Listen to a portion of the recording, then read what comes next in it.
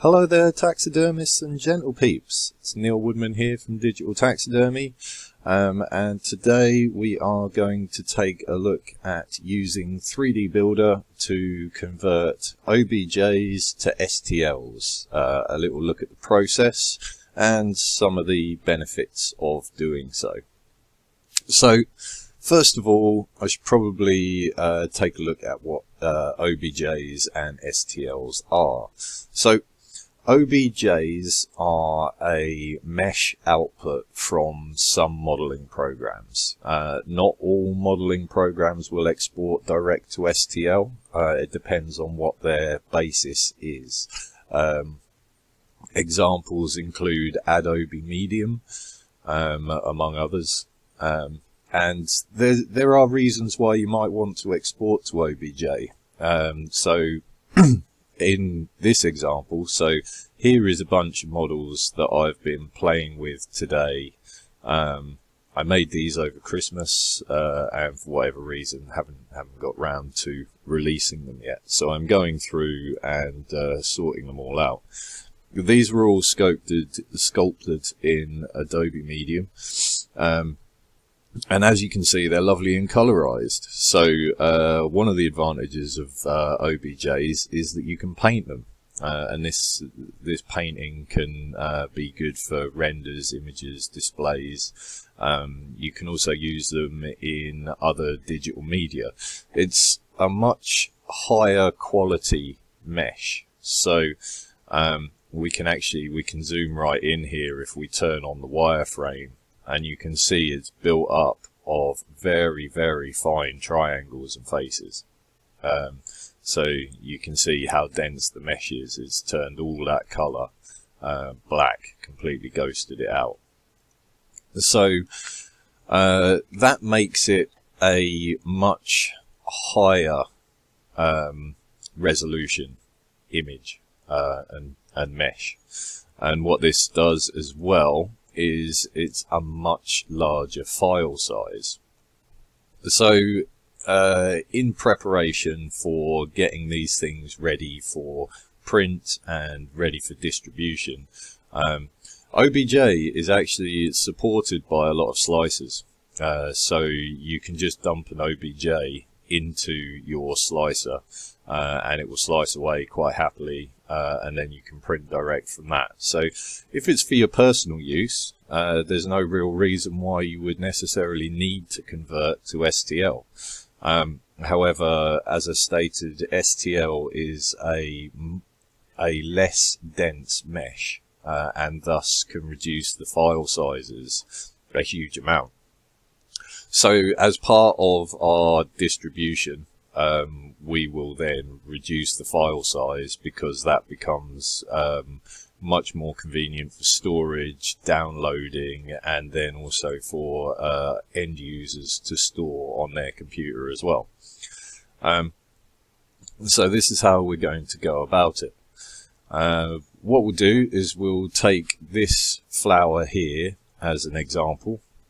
So if I just open up that one, okay, so we have this flower. We'll just import the model. So this flower is just a bit over 75 megabytes, okay, and you can see that it's not even that big. So 60 millimeters by 65 millimeters. It's not a particularly big file, but again, we can zoom right in on the mesh here and we see that it's incredibly dense. So we want to try and reduce that. So first thing that happened, we imported it. We didn't have the little red box around it. That means that there's no issues with the mesh. It's totally manifold, and 3D Builder is happy with that. We don't have to fix it all. If you import your model and there's a little red box around it, there's usually a little dialog box here saying click here to repair the model. Click it, wait for it to repair, job done, happy days. So how do we take this from an OBJ, and then the next key thing is reduce the file size. So To reduce the file size further from the standard sort of STL compression, what we are going to do is use this tool, which is the simplify. Now, we have an issue with the way that OBJ is defined. You can't just use the simplify tool straight off. Okay, you see, it doesn't matter how far I move this slider, it does absolutely nothing. Okay, so we'll just cancel that. So how do we reduce the amount of faces in the mesh? Well, the first thing is we have to save the model out. Okay, so we get it into the place that we want to, we give it the name that we want, DT, give that a capital.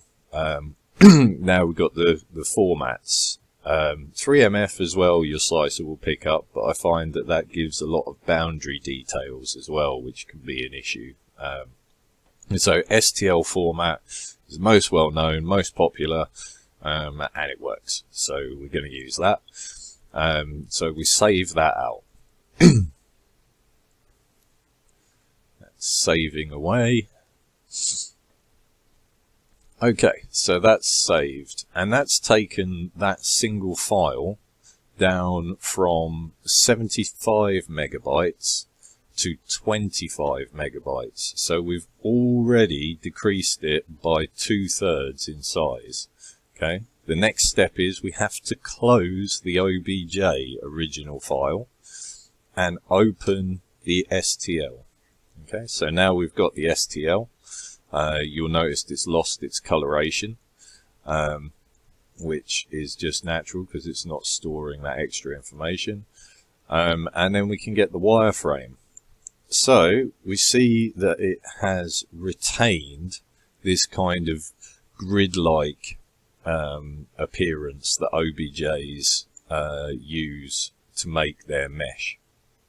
Okay, so we're trying to break up the density of that mesh. You can see where this was modeled in different sections, and I've used a different density, different resolution for the different sections, again to try and keep the overall file size down.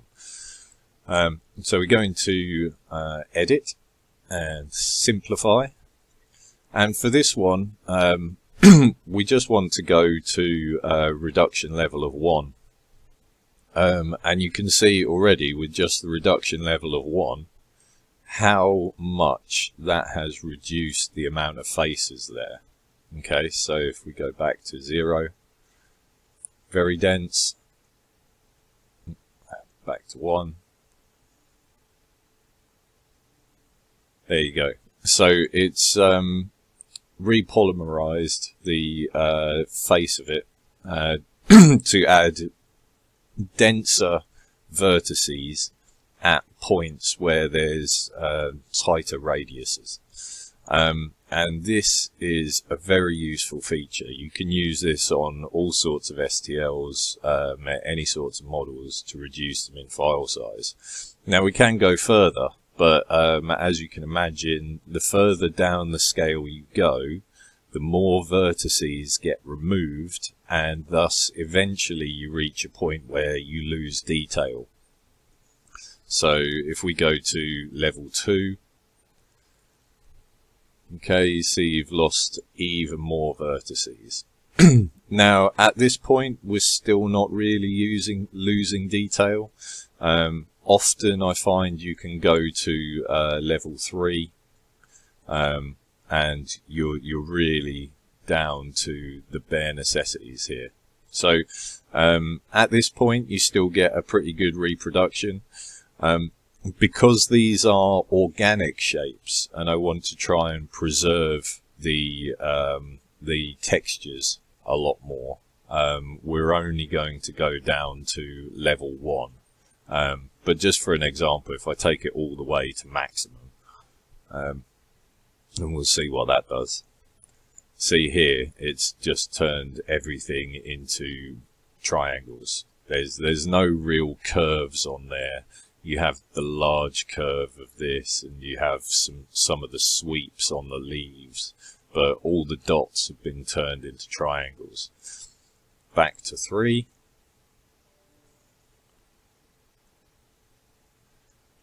And there you go, you've got some of the details again, but if we can get a look from the side, you can see that these curves have been flattened out in various places. So we'll go to 1, and you're starting to retain those curves, and you'll get a much better fidelity that way.